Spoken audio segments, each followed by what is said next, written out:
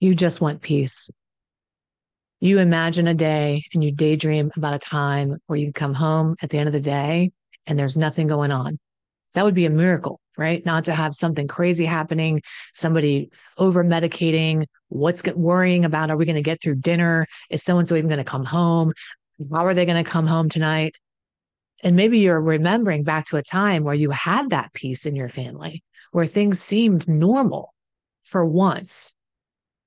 Or maybe you've never had that feeling of normal. And like me, I know because I grew up in a crazy environment, thinking to myself, what would it be like to have a normal family where I would come home at the end of the day? I mean, I could envision it as a little girl thinking, man, that'd be so, I thought it was such a weird idea to have a functioning family sit around a table and actually talk about the day. Hey, John, how was your day today? Well, it was great. How about you, Susie? What'd you learn? And I thought, well, that's not real.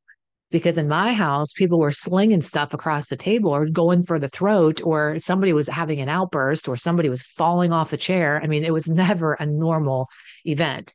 And if we made it through dinner, God, heaven forbid, there was something happening, then it was like, well, at the end of the night, things started to like unravel as the time went on.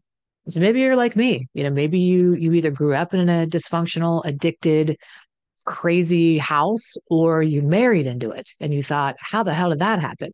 I didn't grow up in a situation like this. This is my first rodeo. So listen, whether it's your first rodeo or it feels like you've been in this rodeo for your entire life, I've got you covered today because I'm going to talk to you about how to have peace, how to make peace with another's addiction. Now, I'm not saying how to make it notice. I'm not teaching how to make it disappear, how to make it go away, how to fix it. I know that you've been trying that and to no avail. We're going to talk about all the things you've been doing to try to fix this.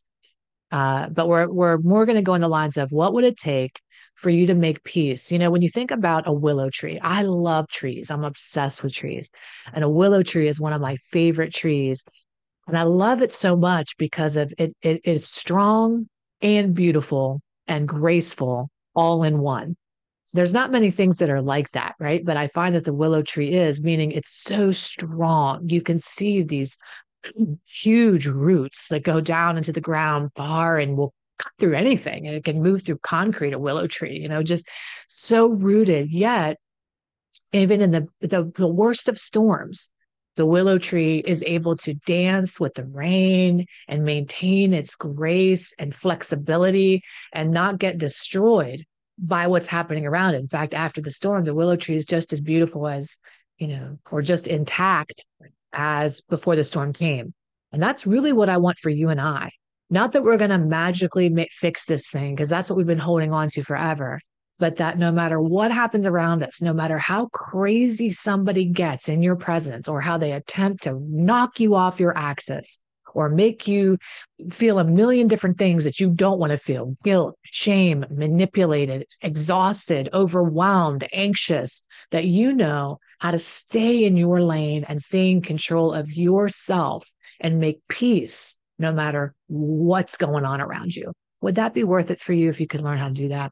I think so. I know it's certainly changed my life growing up in a world of chaos to learn how to be like, I think about, when Yoda goes up on a mountain and he teaches people how to sit there no matter what's going around, he's in that zone, he's in the flow state, and he's making stuff happen in his own life, no matter what's going on around him.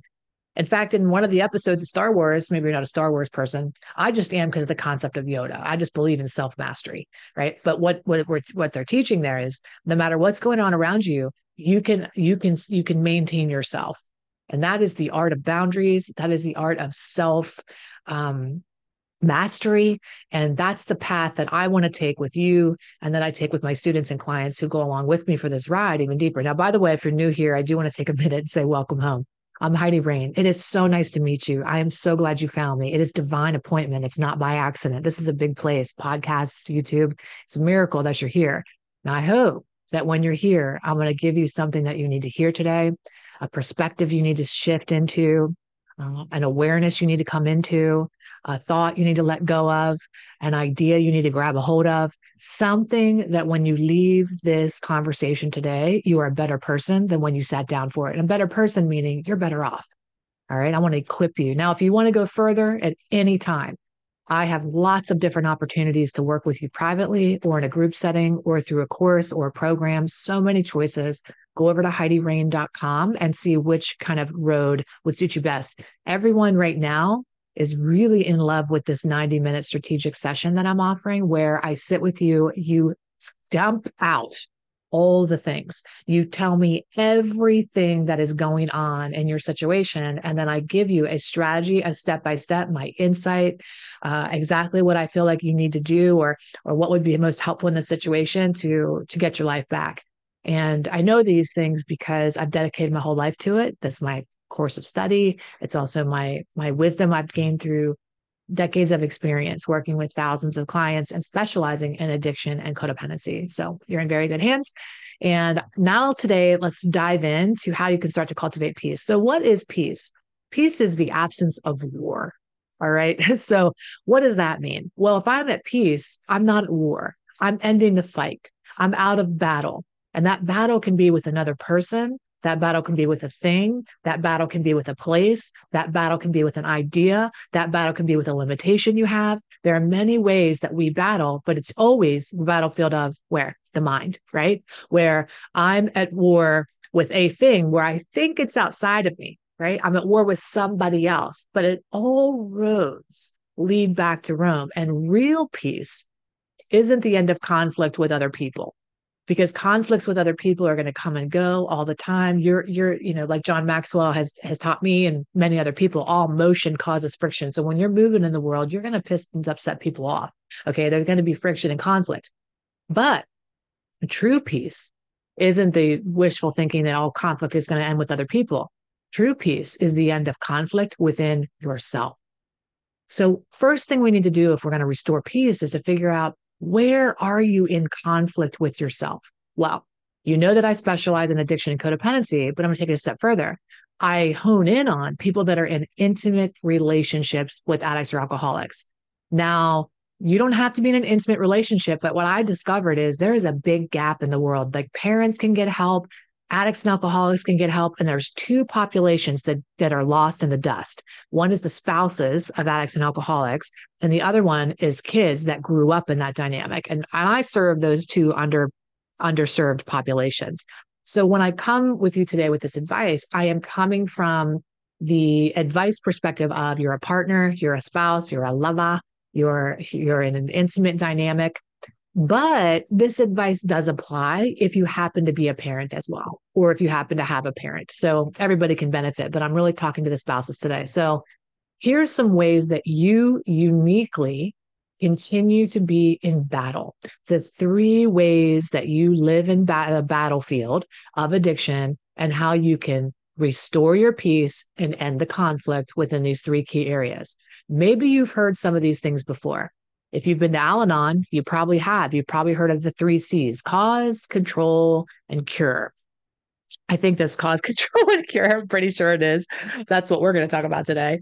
But you think that, you've heard that before, when people say, oh, yeah, you can't cause it. You can't cure it. You can't control it.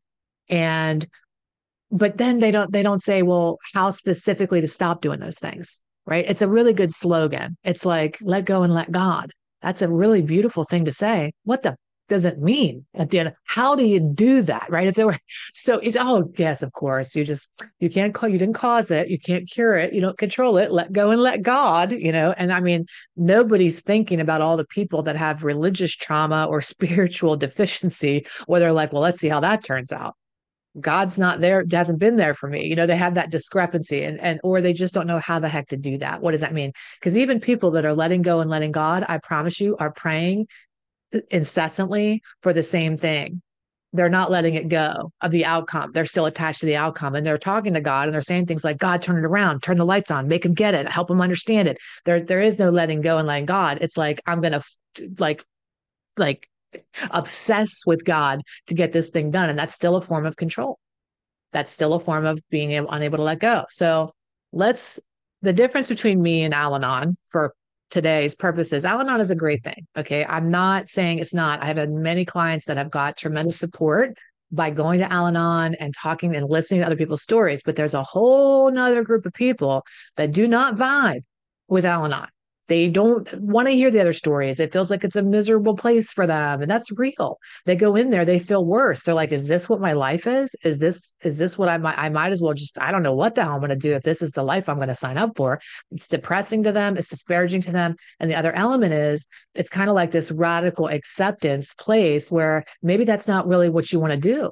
You have a hard time really understanding how to be in this thing or out of this thing, and you don't know which end is up. So the difference between that and me is I I give you strategy. It's not like I'm not, the blind leading the blind. Like we're in a relationship, we have to let it go. Yes. No, it is strategic advice on exactly how to do the damn thing. Okay. So that's what we're going to talk about. So the first thing you need to be aware of is you didn't cause this. Now I know intellectually you know that. You're like, I know, I didn't cause their addiction. They've been doing this for a long time, Heidi. They've been doing this for a long time without me. I know I did not cause this, but Shirley did. Their mom did. Their dad did. It runs in the Uncle Henry did. You're still placing the blame, whether it's not on yourself, you're projecting it onto another person. This is a war within yourself because you are constantly strategizing and scratching your head and going, who's to blame here? Who's responsible for this? Where can I point my finger at so that I can feel better about what's happening and make sense of all this? And when you do that, you are enabling that person by helping them shirk that responsibility. Here's something you need to know and believe so that you can start to heal from this cause idea of addiction. Before I teach you that, I want you to know one thing. I know intellectually you know this. Heidi, I know I didn't cause it. This is common sense. Then tell me, love, why do you, when they say, I'm drinking because you're not having sex with me, I'm drinking because you're not there for me, I'm drinking because you require so much financial support and I'm overwhelmed, I'm drinking because you care more for the kids than me, I'm drinking. And then when you hear that, you go, I am the cause. The gaslight seeps in. And you and I both know that it's very hard for you to intellectually, you can maintain that boundary intellectually, but emotionally, it cuts right into your heart. It seeps and penetrates into your heart, and you start believing it, and then you act accordingly. Well, if it's my fault, I better do the dance. I better put on my symbols and do the dance at the circus so that I can, stop causing these problems from happening. If the kids are just quiet enough, if Susie doesn't bother daddy, if I just let mom go upstairs and send her away from the kids, everything's going to be okay. And that is believing that you are responsible somehow for it. So here's what you need to know. Many people still believe addiction is caused by trauma, right? So let's find the person to blame. Let's find the root of that. Let's find who that person is. Let's rectify that situation. Let's have them admit something bad happened to them so that we can get at this root and we can be done with these things and wash our hands. But it's not that simple and it's not that direct. It's much more complex. Addiction is a web of lies, deceit, coping mechanisms, biology, psychology, sociology. It's a web of things. It's not one thing. And trauma by itself doesn't create addiction. Well, you're traumatizing me, so I drink, or that trauma happened to me, so I drink. There are lots of us in our lives who have experienced immense amounts of trauma. Maybe you have. You probably don't recognize the depths of the trauma that you're experiencing currently, but you're in a relationship with an addict and alcoholic. You're getting CPTSD. You are getting post-traumatic stress disorder because why? You're in war. You're in war. You're in a war without weapons, even worse. You're in a war with no weapons and no maps, and you don't know what the hell's going on. So it's bad. But what happens is to a lot of people who have trauma, the coping mechanism doesn't really become addiction. It becomes achievement for some people. You'll notice some very successful people in the world who have drive and ambition, and really that's like trauma drive. They didn't become addict or alcoholics. They became CEOs. Okay. Still the same stuff underneath. The coping mechanism was different. So trauma in and of itself doesn't create addiction. The coping mechanism to trauma is what creates the addiction. I can cope with trauma by succeeding. I can cope with trauma by exercising. I can cope with trauma by going to therapy. I can cope with trauma by drinking alcohol and doing drugs.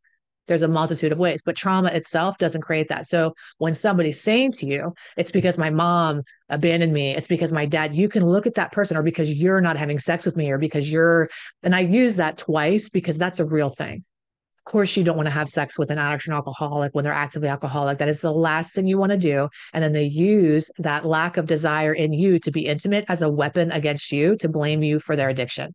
It's ridiculous and it's not real.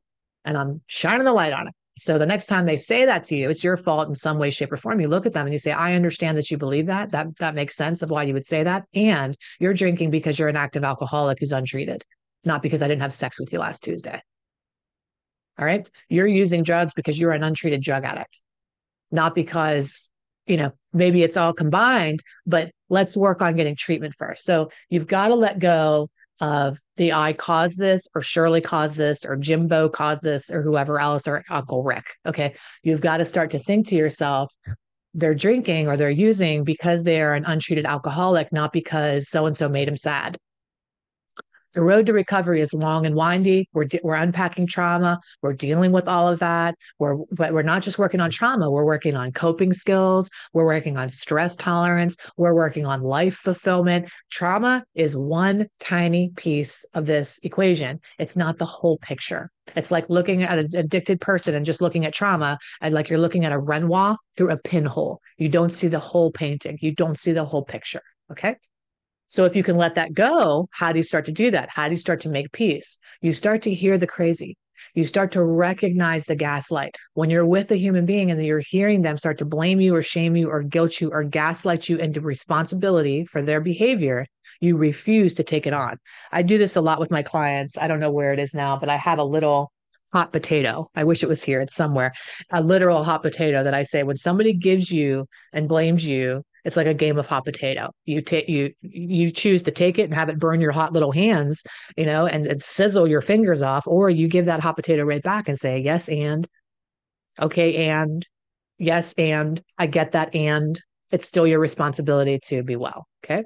So just notice, where are you accepting responsibility? You know how that feels when we all love a good court thing. And if you're like me, I don't know, I'm kind of I hate to admit it sometimes, but I really get obsessed with like dark stuff, like serial killers, their psychology, like the Jeffrey Dahmer thing. I was eating dinner watching that. I mean, and my husband's like, how is this not? I'm like, it's fascinating. He's like, how are you not disgusted? I'm like, I don't know. I'm fascinated by this. So you can be, like fascinated with this kind of thing, but we all have this similar thing where maybe it's not that dark, but it's like, justice, right? The world is obsessed with justice. You can look at all of the Marvel movies where it's like the Justice League, and no, we're a world obsessed with justice. And how do we feel when a person gets off scot-free from something they did and they shirk responsibility? We're uproarious. We have picket things. We say, convict them. They're, we want to throw and put them away, because we are a people that really resonates with guilt that is properly placed. We want people to be held accountable, and we want people to be responsible. That's an innate thing that we have as a human being. We all fight for justice. But imagine how you feel at a wrongful conviction. Did you ever watch some of those shows where people are in prison for a very long time and they didn't do it? Well, you're not in a physical prison, but you are in a mental and emotional prison, wrongfully convicted. That's you. You're in a relationship where you're believing that you're responsible for their bad behavior, or for their self-destructive behavior, or for their addictions, or their dysfunction, or their narcissism, and you are wrongfully convicted hostage. So when you can start to recognize that, you can start to let yourself go. Let's move on to the second thing, which is control. You are in prison, you are at war because you believe you have control over this thing. You really do.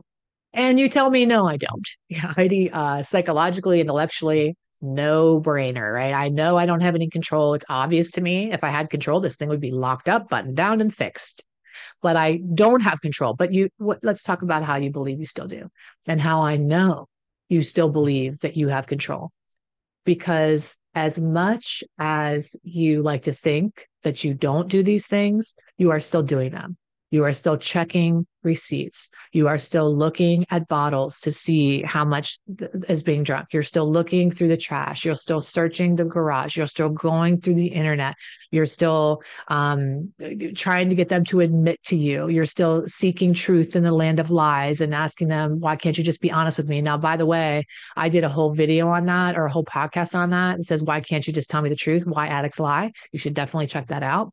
It's going to be very helpful for you, because there's a science to that and why that's happening.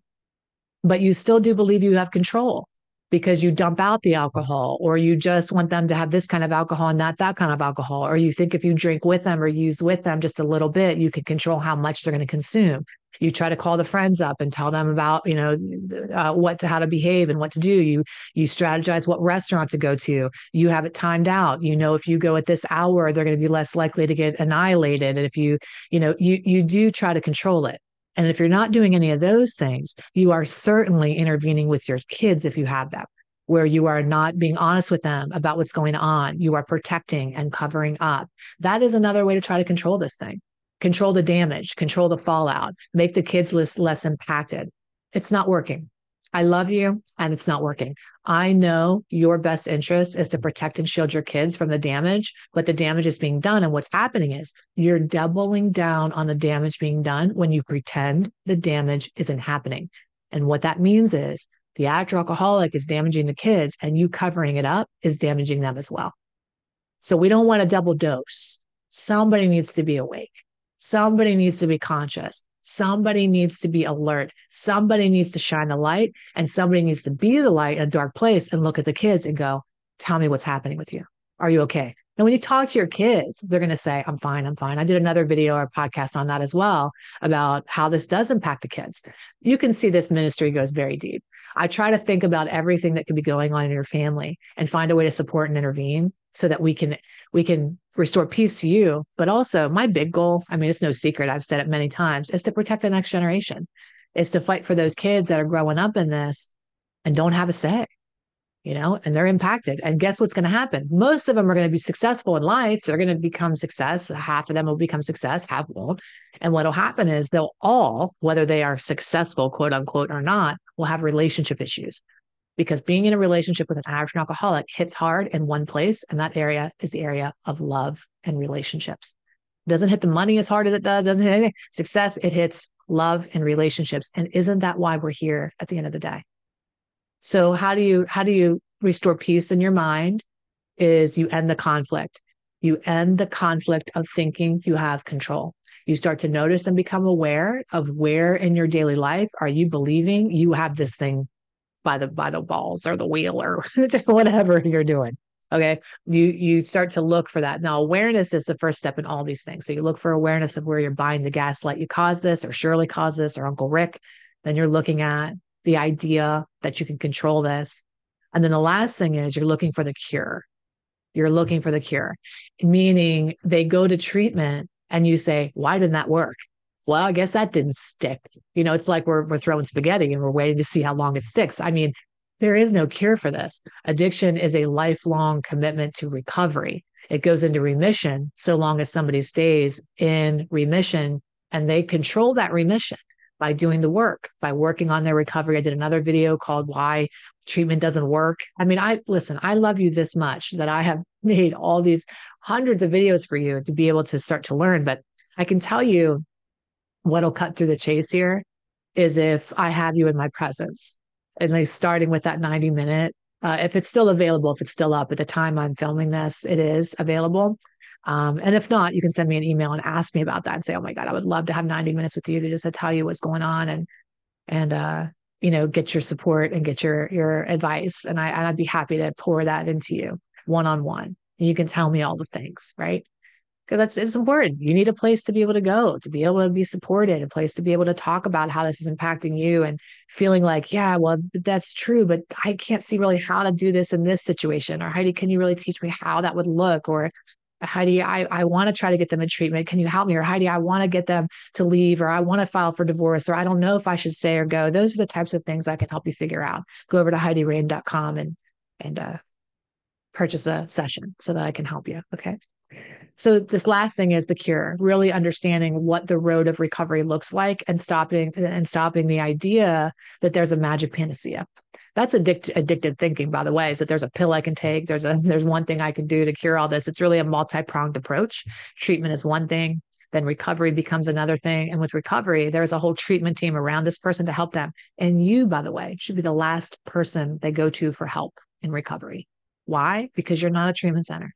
You're not a sober coach. You're not a halfway house. You're not a therapist. And by the way, even if you are, and I do have therapists and psychologists that I see inside my practice, I see coaches, I see therapists that come to me. I have my own people that I go to. Sure, everybody should. I believe that. But I also have the therapists that work in addiction who come through my courses and programs because even as much as you know, as much as you've studied, as much as you understand, when it's your life, you have a scotoma. A scotoma is you can't see it. It's like everybody's like, Tony Robbins talks about this all the time. A scotoma is where you're looking in the kitchen for the salt and you're like, where's the salt? Where's the salt? And you get all upset and you're looking in every cabinet and they're like, where's the hell is the salt? And then your partner comes in and goes, it's right here. And it's like literally right in front of you. That's what this addiction does to us, is it makes us blind, even in our own brilliance.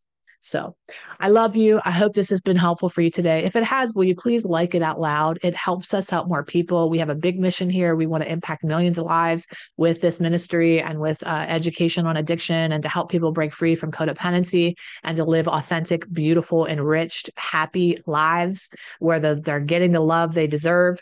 And we can't do that without your help. We really need your help to spread this message, to share it with people. And I know it can be a secretive community. You don't want a lot of people to know what's going on, but I guarantee you, the more you're willing to kind of open up, at least take the first step and get the support, then it starts the ball rolling.